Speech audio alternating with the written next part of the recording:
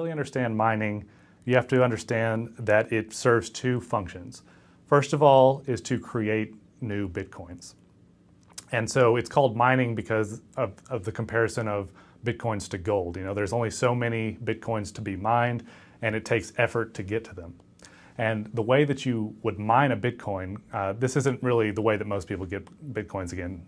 That's with the currency exchangers. But in the beginning, there were no Bitcoins. And to create them, these miners had to go and download this software program on their computer. And what that program would do was use the processing power to try to solve these puzzles, these cryptographic puzzles that are designed for computers. They can't really be solved, you know, by algebra or anything. They're complex mathematical problems. And so when a computer would solve one of these puzzles, the user would be rewarded with a batch of new Bitcoins. And they were free to spend those Bitcoins however they wanted. And so what mining is it's everyone in the Bitcoin network who has the software is competing to solve these puzzles. And so once they solve one, they're rewarded with Bitcoins. And so you think like, okay, well, what's the point of all of this? First of all, it's to create new Bitcoins at a steady rate because they didn't want inflation to just go out of control. And so that's one function. But mining is also, the second function of it is to manage all the transactions that are submitted to the Bitcoin network.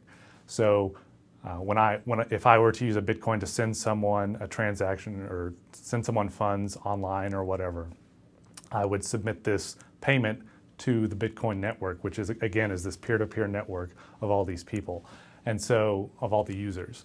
And so these users process this transaction, and that is kind of part of solving these cryptographic puzzles. So they're hand in hand. It's the two functions to create Bitcoins and to authorize all these transactions to make sure that no one's double spending, trying to cheat the system. So that's what all these users are doing while they're creating Bitcoins. So the mining process is really the heart of the Bitcoin network and similar currencies like it.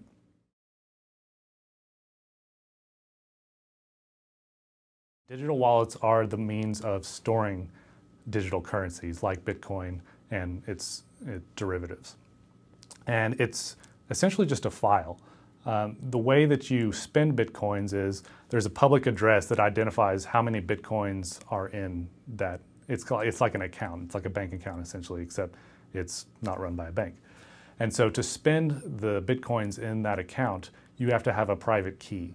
And this is a long alphanumeric, I think like 28 digits or something like that, but it's a long key. And so when you have that key, that's how you spend those funds. And so your digital wallet is essentially a file that manages all your account keys. And so that's stored on your computer. It can also be stored on a third party, like a cloud system, or it can be, a third party server. And so there are various software programs to manage that file for you. And so it'll help you say, I want to send funds to this person, or I want to purchase this. Maybe it'll be on your mobile phone. So you'll have this, okay, we're going to use this digital key to make this purchase. And so your electronic wallet is essentially how you manage your digital currency.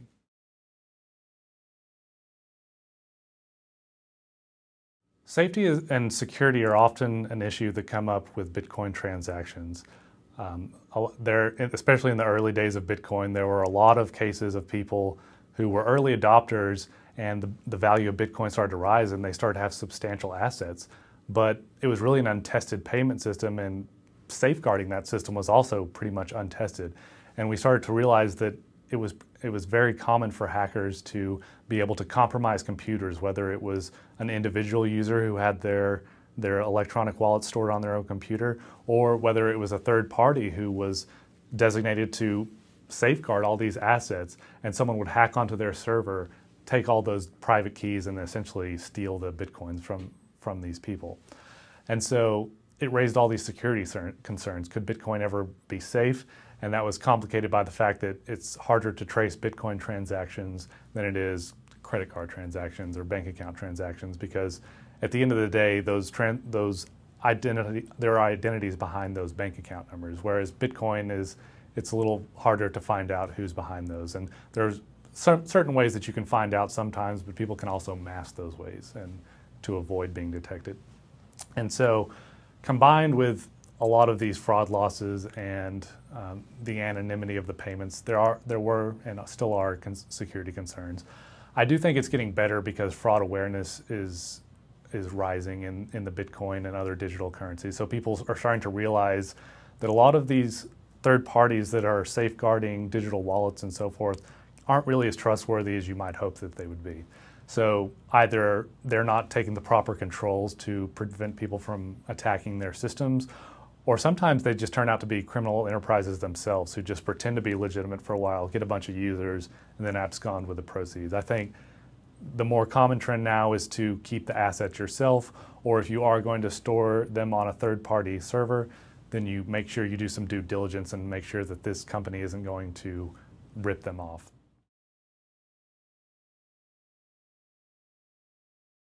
Bitcoin started out mostly as people who were interested in software development, people who were interested in cryptocurrencies, and even it kind of had a libertarian feel to it because it was very unregulated compared to other financial transactions. And so that was a very niche group of the population. But I think all this media attention has made mainstream interested in it. And so the question is, will Bitcoin be able to survive in this environment? Will people be willing to use it?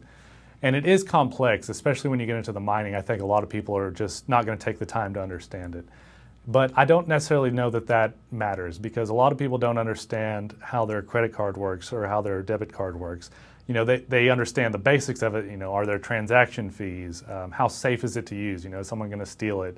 And things like that. But they don't necessarily know what parties are involved when they slide their card at the store, or how all that is done. And that doesn't really matter, because as long as consumers feel like it's safe, and as long as they aren't being treated unreasonably in how that transaction goes through, then they're willing to use it. And there are groups who are trying to do this with Bitcoin too. There's a group called Circle, in which you can use your credit card to buy Bitcoins. And the CEO of Circle has stated that what he's trying to do is make it to where people kind of forget that they're using Bitcoin. So that Bitcoin is the underlying transaction method of how the way that money is flowing from one party to another. But that's not really important to the people using it. They're just an easy way to send money to someone or to pay for something. And so that could be good, because there are some advantages of Bitcoin. It can reduce merchant fees as compared to credit card companies, and things like that. So some of those advantages might be useful. And so there are a lot of parties doing that. And I think also with new merchants accepting Bitcoin. So Overstock.com was one of the first major online retailers to start accepting Bitcoin. And eBay and PayPal are also flirting with the idea of accepting Bitcoin as well. So I think with the combination of new merchants who are willing to use Bitcoin, and this kind of seamlessly integrating Bitcoin into payment systems without really needing to explain to people all the fine details of Bitcoin, could lead to it becoming popular in the mainstream.